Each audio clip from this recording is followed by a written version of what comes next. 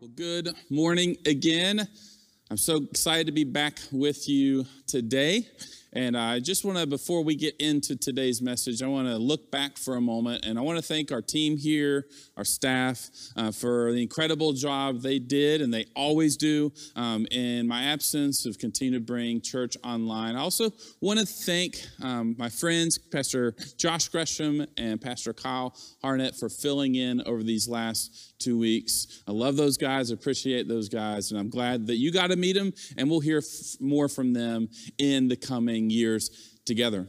But I also want to acknowledge something that you may have seen during hosting or online in the days leading up today, just so you're aware that we are live right now, but we're actually filming this a couple days ago on Friday with just myself and 2 other staff members here, even though I did have a negative COVID result today because someone on our camp staff received a positive COVID test a few days ago. And just the way our teams work together, we thought it was the wisest thing to do, knowing that we wanted to defer to the marathon that we are on together in our community and the purpose that we share, as well as just be rooted in this idea of love towards neighbor and towards each other, that we went online today exclusively. And we'll have updates for how we will resume, when we will resume coming this week. But I just want to acknowledge that from the beginning as well. But again, I'm so glad to be back. I'm excited for the message I have for you today. And as Eliza and I were gone for the past 2 weeks, we were actually on her family's farm in Lewisburg. And it's a little bit outside of Lewisburg. It's in this little town of Rennick or Frankfort, and it sits right above where the mouth of Spring Creek hits the Greenbrier River, as well as it gets intersected by the Greenbrier River Trail. And it's absolutely becoming probably my favorite place on the planet that we could travel to within a couple hours. It is beautiful. And I remember the first time that Eliza said, hey, all of our family, and when she says all of our family, she means like 30, 40, 50 people are going to the farmhouse and we're staying for the weekend and hanging out.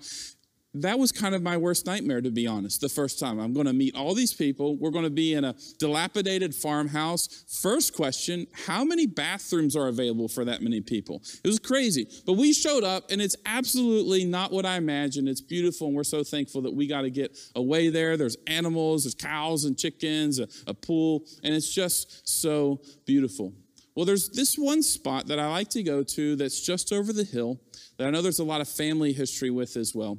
But it's right over the hill from the farmhouse where you can get in Spring Creek and you can go just swim, you can fish or whatever. I remember one night that we were there, I had gone down, the girls are in bed, and I had gone down where I always do, and I noticed, not for the first time, but I really actually noticed and thought through the fact that I was entering Spring Creek, and looking underneath me were these 2 long old railroad ties. And I had heard stories from the family that just above the creek, between the creek and the house, there's this hill, that used to be a pathway where trains went through. And I think even the bridge that's right there used to be where their old post office was. And it made me have this thought that at some point, right where I'm standing on rail ties that began their life as a tree, and at some point became this important piece of this vibrant life that was happening right there as a new timber industry was attempting to get this product out to market. These railroad ties that now lay lifeless, dormant, dead in many senses, in this creek, buried in silt and fish and wildlife, once served an incredible purpose. And as I think about that, I was reminded of this image of Driftwood, in fact. And I thought maybe you don't have a rail tie to go to, but you can think of this idea on the beach that there might be driftwood. And there's been some shows even in recent years that have talked about and shown how valuable this sort of wood can become as it gets turned into furniture or artwork or sculpture. And on the surface, here's this piece of wood that is dead, that it has already served its purpose, and that it is just laying there lifeless. But the reality is, it is absolutely beautiful. And because of the beauty that can come from cutting this piece of wood into lumber or into artwork, it is extraordinarily valuable. And when you look at it through the lens of as it actually lay here, it actually provides shelter and food for birds and other wildlife. It can also become the foundation for building, the foundation for sand dunes as they naturally occur. And just the idea of these railroad ties and this driftwood brought together an interesting question for me, because I would love, if this piece of wood or those railroad ties could talk back to me, I would love to hear its story. I want to know, how did you get here, and when did you get here, and what was your journey like? But for you and I right now, with life as it is and the disruption we're facing, the difficulties around us, and really being right in the heat of the summer where things we're hoping continue to get back to some degree of normal, I just want to ask you this question. Do you feel like you are just drifting through life right now? And I think that's kind of our tendency anyways, that we can really hit the cruise control button, and perhaps we have been in some sort of drifting cruise control for a while, but we weren't just aware of it. And I wonder if the current loss of our illusion of control has caused you to lose your way. Maybe your sense of hope, your sense of purpose, your sense of value. And whatever the reasons are that cause that sort of drifting feeling, I want you to know that you're not alone in that. There's many folks right now that feel that, but the Bible is also chock full of people and groups of people and examples of people just like you and I, who found themselves aimlessly drifting through life. In fact, there's an entire book of the Bible in the Old Testament, Exodus, that literally is the story of a group of people that wandered around in a desert for many, many more years than it was intended for them to do so. And then on the other end of Scripture is in Revelations 3, John gives this picture, and it's a warning to the church at Laodicea that says, please don't, it would be better for you to be all the way cold or all the way hot rather than lukewarm. In other words, he's saying it would be better for you to pick and choose something than to just aimlessly drift through life. And as we think about that reality, that many of us, many of you watching right now, may simply be feeling like you are tucking your tail and drifting and just trying to manage the day to day, I want to encourage you to ask some different questions. I really want you to even think about what beauty exists in this moment, the beauty of those railroad ties and that driftwood as it sits on the beach and the landscape it provides and the potential artwork and furniture. There is beauty in that drifting. There's beauty in the fact that that piece of wood created, served its purpose, now finds itself where it does. But even more than that, in this cultural moment, what is God doing and who is God building? I remember several years ago, I was in, I think, my third or fourth year coaching Tays Valley Christian School soccer team. And I went to school there, graduated there, so I played basically all the teams that were still on our schedule. And I remember that heading into our summer practice, that I felt like, our team felt like, our coaching staff felt like we actually stood a chance, given the talent that we had, the development that had taken place over a few years, to beat a team that had really just beat us for many, many, many years. And I'm not talking like competitive close matches. We're talking, I think at one point I lost a soccer match 17-0, which is unheard of. And they weren't even trying to run up the score. They were just that much better than us. And so I remember us getting together, and I knew that the season-ending championship was going to take place on October 28th. And from the very first team huddle of that season, as we gathered to practice, I handed them a bracelet, a wristband that had 1028 printed on it. And from the very beginning, we established that our goal, all the work that we were doing on the practice field and in games, the development that was happening, the camaraderie, the shared values, all of that was coming together, hopefully, for a victory in this championship game. In fact, every day we actually ran a mountain where we were practicing, where we'd get up and we'd huddle up and we'd have our devotional thought and our motivation thought before we started practice. But it always aligned towards this particular goal together. And guess what?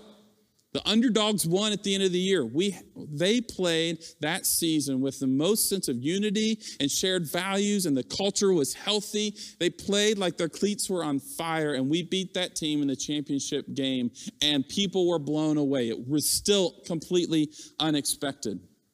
But as I think through that, and I think through where we find ourselves, and I think about where we find ourselves as a church, I think we're in a similar moment. That God has given us all the tools that we need. He's given us the people, you. He's given us each other in this moment to rally together, to get aligned, to find some unity and some community and health and growth and create a context where you and I will flourish and we will no longer drift through this life. I feel really, and I don't pull this card very often with you guys, but I really have this sense of God telling me to tell you and to tell us that it's time to stop drifting. It's time to come to your resting place and find the beauty in the moment and be a part of building and becoming what God is doing. In your lives personally, it's time to reorient around what God's gravitational pull is to meaning and to purpose and to hope and to peace and to wholeness, all of those things. I feel that is what God is telling us. In fact, when we think of this through the lens of who we are together, I want to encourage us in this, that though the world has changed, our mission absolutely remains the same. And there's something that I love about the mission that you and I share, the thing that unites us together. And the first is that you and we're part of a movement. We're part of a continual unfolding of God's story. This moment in history that we take place in is not simply an event. It is a part of God's his story that he is weaving together with you and I. The second thing is this, that with the power of his Holy Spirit, this mission that we're on, it depends on us, not me, not you, but us together. It's an exercise of our community together. And so what I simply want to do with our remaining time together is provide some clarity to that mission, as if we are back on the soccer field first day of practice and we're about to run the hill for the first time, and I'd hand you a wristband. I simply say, although life is rough right now, although there is questions that are unanswered, although that we are getting increasingly polarized, and I get it. You're weary, I'm weary, you're ready for things just to be less heavy and taxing. I want to get in front of you today and put some clarity to our mission, to our vision of who we are becoming together. And I want to put some clarity to the process that we are on together in community at this moment in the movement that we belong to through Jesus Christ, through the beauty of what God is building. Is that all right? Is that all right? That's what we're going to do. And here's the first thing I want to encourage us towards is this, that you and I, as we think of ourselves as a community, a part of a greater movement, that we are defined by progress and growth, not success and failure. Just a few weeks ago, SpaceX launched 2 astronauts to the International Space Station for the first time from U.S. soil with a U.S.-made rocket in a while. And it was an incredible victory for our country and for those that were part of making that a reality. But if you know the backstory, you know that there were many, many, many iterations of failed attempts, failed builds, failed rockets that literally cost millions of dollars and blew up on impact of just trying to take off. It's so important for you and I to think through our life and the journey that we're on right now, not through the lens of success and failure, but through the lens that everything that God puts in our path and the moment that we are living in together right now is part of our progress and growth. The same way that each one of those failed rockets for SpaceX led up to the success of a successful launch, those weren't failures, those were points of learning. Those were points of change. And to put it in the language of how John described it in his letter through the lens of pruning. Those were moments of actual growth. And culturally speaking for a moment, there's a guy that I love to listen to and pay attention to his writings. His name is Mark Sayers. And he talks about that that there's this idea that's prevalent culturally that our identity and our power is ultimately performative, meaning that our identity is not received, our power is not received, it is ultimately achieved. And because of that, we have what he coins as a secular salvation schema. Essentially that says, I can perform my way to happiness. I can perform my way to growth and identity and acceptance and power and value and wealth and influence. I can perform my way there. Well, you can imagine many of us actually live and think that way. It's not just an out there thing. I know that it's creeped into my home, into my way of being, but that creates extraordinary pressure. And really it screws up your sense of identity. And the good news is that Jesus gives us a totally different framework. And it has massive application on our life. I want you to think through like one of your worst failures right now. Maybe it's recent, maybe it's years in the past, but maybe you haven't fully even moved on from it. What if you looked at your failure through the lens of growth rather than the lens of a total negative experience? When you and I think of our life, and we think of the life of our church and the movement and the mission that we are on together, when we internalize it through the lens of growth and through the lens of progress, not success and failure, we recognize that you and I, again, to borrow from Paul's language in the New Testament, we are running a race that is not a sprint, it is a marathon, and it will require endurance. And the good news, when we let Jesus rewire the framework of how we think of ourselves and interact with ourselves and take away the pressure of success and failure through cultural means, we know that every aspect, every conversation, every success, every failure can actually be a point of progress and growth. As we think about that as a church family, I want to be really explicit with you about how we even measure that. What's part of our scorecard? What are we thinking about? Because I will tell you, it matters to me how many people come and are part of our family and our community. It matters to me the health of how many people are on teams. But we can really easily get stuck in a way of measuring our success right now by how many people are watching online, or how many people will be sitting in seats here. There's far deeper questions that I want to measure our success with because they're about progress and growth. And let me just define it really quickly. I believe that a central part of who we are together is that lost people get saved and that they become apprentices of Jesus. And in their apprenticeship, they find healing and they find purpose and they find belonging and they find community. And as their lives open up to other people in that healing process, they begin to lead others in the same process. And guess what happens? Health multiplies. Leaders multiply. Sacrifice and generosity multiplies as what is personal becomes more powerful in community. That's who we are. That's who we're trying to become. And here's a second thought, and it relates immediately to what we're coming out of, is that we are radically generous people. The natural overflow of a life that moves from lostness to apprenticeship to healing and to leadership of others in that same process is a life of generosity.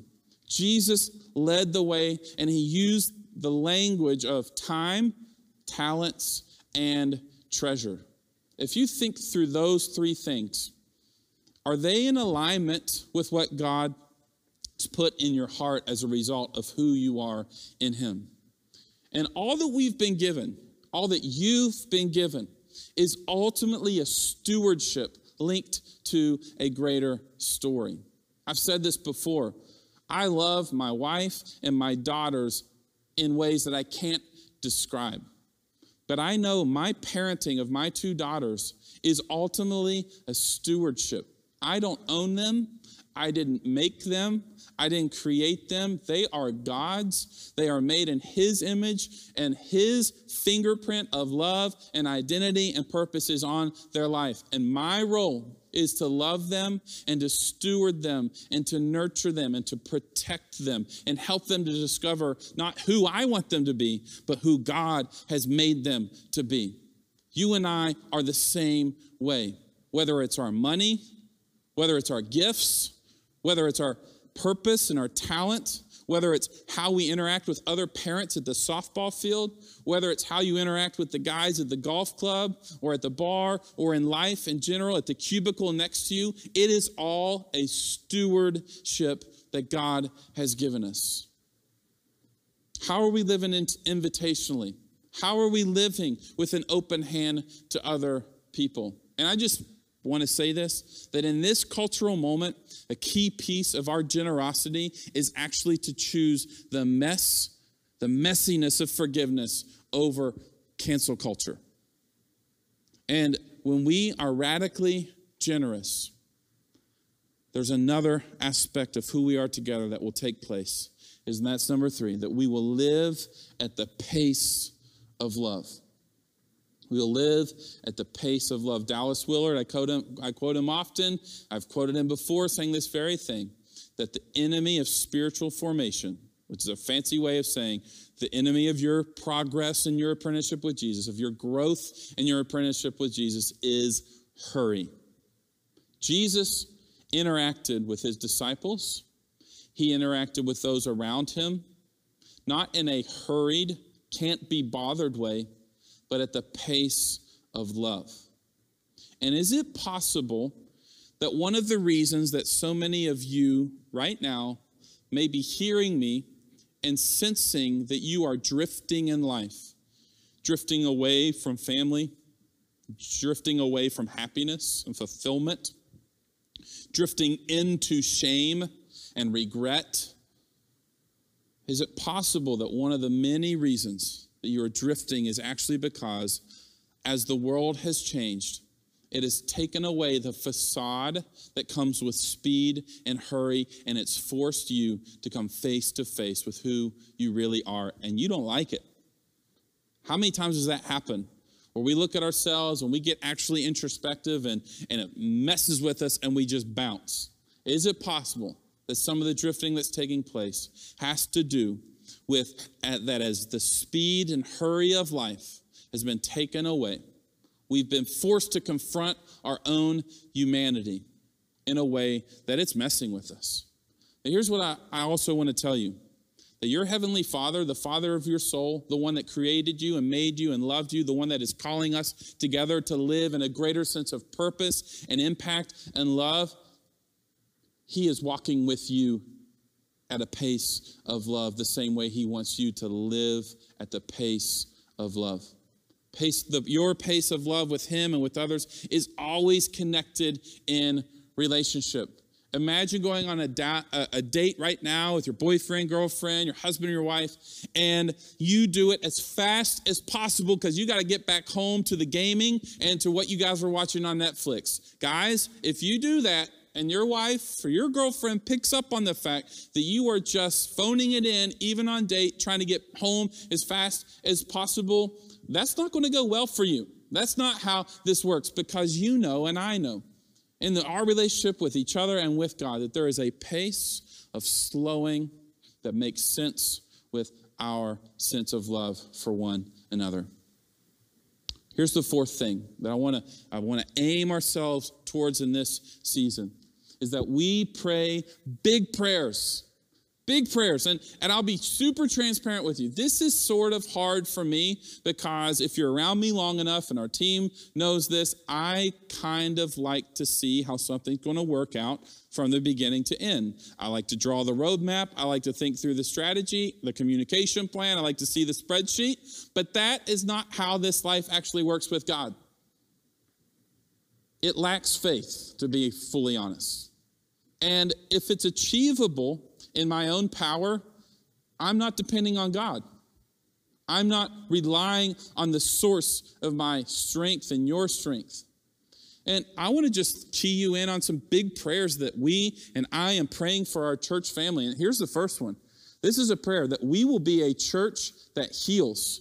We will be a church that hurting people run to, not away from. Mental health, family dynamics, marriages, emotional health, trauma, you name it, that we will be a community, people that are trained and have a posture that we bring healing, that hurting people run to, not away from. We're praying big prayers that we will be advocates for gospel-centered justice, that we will actively engage and discern from a gospel-centered, a kingdom-centered basis, the end of issues of racism and gender inequality and extreme economic disparity, lack of opportunity, sex trafficking, food insecurities, homelessness, mental health issues, the gaps that emerge in our life that are issues of justice. We're praying big prayers that God will put us right in the middle of that to make a difference for His glory and in His name. Here's another one. I don't know if this has ever been on your radar before, but we're praying big prayers that we will be a church that ultimately plants churches. That we will be so healthy, so vibrant, that so many lost people get saved and go through the process of apprenticeship and become leaders and invite others into it, that this place is never meant to contain all what God is doing. That this physical building is really where relationships come together. That we are a support center rather than end-all be-all. That we will send out leaders and teams, and that there will be this really difficult thing for us in our leadership, that at some point, I hope that we send out our best leaders out of this place to go plant somewhere else so that the gospel and the kingdom and His power and His health and influence goes forward. Who is waiting to know Jesus because we haven't sent you to them yet? And the ways God can do this is literally limitless. It doesn't mean we have a building. It could mean that you start a group in your workplace and you work through services and Bible study during your lunch break. Man, that's being the church together, and we'll see what can blossom there. We can see what happens at the ball field when the parents are together for the 4,000th time watching t-ball practice. Maybe some stuff can happen organically there, or in the coffee shop, or in the marketplace in Natural. What if we were to buy a restaurant and run that restaurant as an outpost of our church, hiring people and leading people and allowing people to come into an environment and a culture steeped in who God is and kingdom relationships? What if that is a part of our future? We will be a church that plants churches. Let's pray for that. I want to boldly declare that with you today. These are some things that we are working through together. This is where we're heading. This will protect us from the drift that you may be feeling. It will help you find belonging and meaning as we are joined together in a movement on mission together. And here's the last thing. There's many more things, but the last thing to bring you today is that we seek genuine transformation and renewal. Let me explain that a little bit. When we were in Lewisburg, there are 3 small Methodist churches within about a 15-minute drive of one another. And my wife's grandparents were integral in one of these churches, and they're seen now, and if you're familiar with the Methodist church, as a 3-charge appointment, meaning whoever pastors that church actually pastors all 3. And I was just thinking, because I went to a seminary that is very built on the leader, the founder of the Methodist church, John Wesley. And he and a band of other people at one point, not too long ago, by horseback, had such a drive and a zeal and a passion, a fire in them of what God was doing in them, that they couldn't contain themselves from riding throughout the frontier land of this new American experiment, planting seeds of the gospel in rural communities.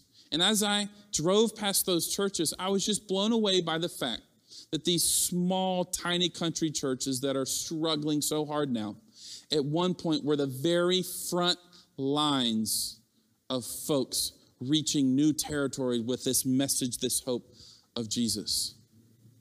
That today, when we think about our church and our life, and we think about the things that we do well, and we think about the things that we are committed to and we believe are effective and helpful and will make a difference to help us reach more people, I recognize that there is no amount of effort that I can do, that our team can do, that you can do together that will make a difference if it is not connected with God's Holy Spirit bringing absolute transformation and renewal.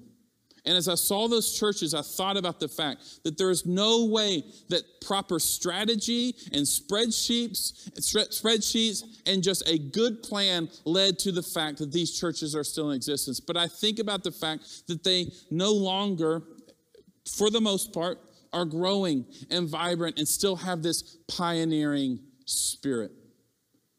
For you and I, transformation, renewal happens when you get to the end of yourself and there is nothing to rely on but the power and the presence of God. That's what we need. We are committed to methods and to form and to things that we think and we know and we prayerfully discern are right and effective, but ultimately we know that in my life and in your life and in our life together, none of that is effective to bring transformation unless it is filled with the power and the presence of God. We don't want to be a church that is great at giving you information. We want to be a vibrant community that the Spirit of God is working in us and in and through you, that it brings transformation and ultimately brings renewal to those around us, brings renewal to our relationships, brings renewal to your workplace, to your home, to your neighborhood, and transforms the very things that may be negative experiences right now. A couple of weeks ago, I learned, I was just thinking and praying, and I actually came across a picture that I dove deeper in. You don't need to know about that, of a small port village in Greece where when it is low tide, the boats, it's a small fishing village, and the boats there just remain in harbor at all times. There's no boat ramp. They don't pull them out. They're just little old wooden sort of sailboats that go out every day and do some local fishing to bring back for the restaurants and community. It's a big part of their economy. But during low tide, the boats that at one point are sitting on the water ready to go actually sink down to where they are sitting on the ocean bottom. And it made me think about right now. It can feel like you are like that boat, that by day and during the right time or in a past life, a past season, a pre-COVID moment of your life or a pre-failure moment of your life or a pre-divorce moment, or you fill in the blank for your experience. You were like this fishing vessel that served a purpose, that provided a bounty and an income and had an actual function. You may find yourself that in this moment, it's like the water has just left beneath you. And there you are, sitting in a low tide of life without the ability to move or to fulfill your purpose or have a sense of who you are or what you are to do. And it's got me to thinking, what if this moment of unrest and of drifting is not the absence of God, but it's actually the preparation for the tide to come back in with power, bringing transformation and renewal in our life. Let me make this a real tangible idea. Right now where you are, whenever you're watching this, take a big, deep breath in and hold it. Hold it as long as you can. Yeah. Now, okay, let go. Let go. And at some point, it is inevitable that as you take that breath in, it has to come back out. What if that is what God is doing right now? What if all the things that we feel as this negative experience and the world is cycling out of control and beyond our reach and beyond our grasp and it's hopeless, and that's what it feels like maybe through the loss of a job right now, or through the loss of a loved one, or through just the loss of a sense of any sort of meaning or happiness or a minor setback to a major setback, what if what God is doing right now is actually writing a much bigger story and we're yet to fully pay attention? What if we've been looking at this all wrong all along? Because maybe the tide is out right now, but just like that breath, and it has to exhale, the tide will come back in. It is never permanent. And behind the break is this churning, this regathering power, this waiting to come back in and bring hope and to bring power and to transform us and to bring renewal. What if this time of preparation is actually a time to raise our expectations, not to lower them?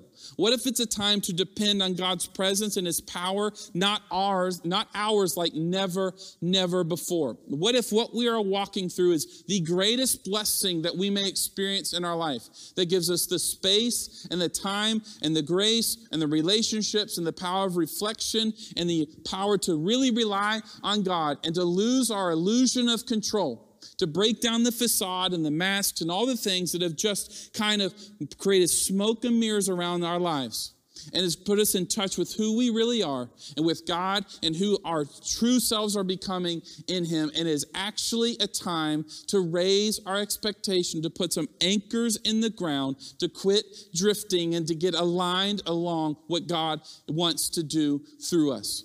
Because here's what I will tell you, and here's the truth about how God works. You may have no clarity about what you are to become, who you are to become, or what your individual purpose is. But when you attach yourself to a broader community that is endeavoring to live out of its meaning and purpose and who we are becoming in Christ, God will reveal that to you. And maybe what it actually is experiencing life and connection and beauty in the brokenness actually in community, not as an individual. For you and I, as we think through this and we think through the lens of our church family, and we're praying big prayers, and we're thinking through the lens of progress and growth, not success or failure. As we think through how that we can eventually be a church that plants churches and advocates along gospel-centered lines for issues of injustice, and we're becoming healthy and growing more like Christ and making a real difference in us. Here's what I need you to know. It's true for me, it's true for you, it's true for all of us, that nothing happens through us until it happens in us. Nothing will happen through us till it happens in us. The things that I know God is calling me to and to you to for an outward expression of who you are must begin in you before it will happen through you. And frankly, I think it's time to make some decisions. Will we together raise our expectations? Will you raise your expectations? Will you stop the drift so that we can be this kind of community, this kind of people, this kind of church? And instead of giving the world more information, more activities, and more programs, more debate, more opinion, let's give the world more and a clearer and a powerful example of God's presence and power in our life. However you found us today, watching, participating, live, later, or 3 years from now, however you got here, like these railroad ties in the creek or the driftwood on the beach, you are here. And let's get aligned. And let's ask the God, our Creator, the Father of our soul, who deeply cares for you and deeply cares for me and deeply cares for us together, to align our hearts and our minds around a vision of what can be, not what is, of what will be, not what was. That we will put purpose over preference, and that it will be radically generous, and that we will put the call, the mission, the identity of God first as the center orbit of who we are. And guess what? You may feel like I am just not up to that task. I'm not ready for that. I'm not qualified for that.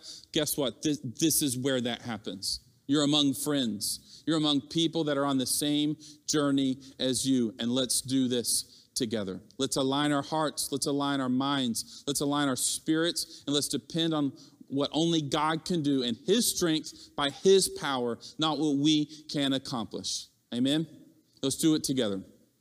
I love you. I'm so privileged to be part of this with you, and I can't wait to spend a lifetime living into what only can be accomplished through God's power at a level of increased faith, generosity, sacrifice, service, leadership, multiplication, all steeped into this loving apprenticeship and relationship with God our Father, who made you and loved you and can save you and rescue you and bring you into a family, a community that will let you belong and become who you already are in him.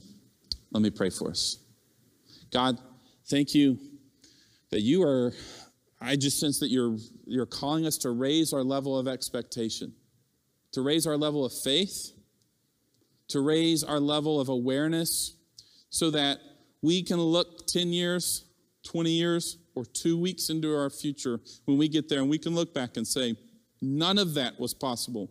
None of that could have happened in my own strength. Clearly, you were working, you were loving, you were empowering, you were transforming, and you were renewing my life. I pray, God, the things that you are calling us to, that you want to work through us, that you will first do in us, and let it start with me, let it start with our leaders, let it start with our team, and let it filter out in a way that we can't even contain the growth, the health, the multiplication, the impact that we will have together for your name, for your glory.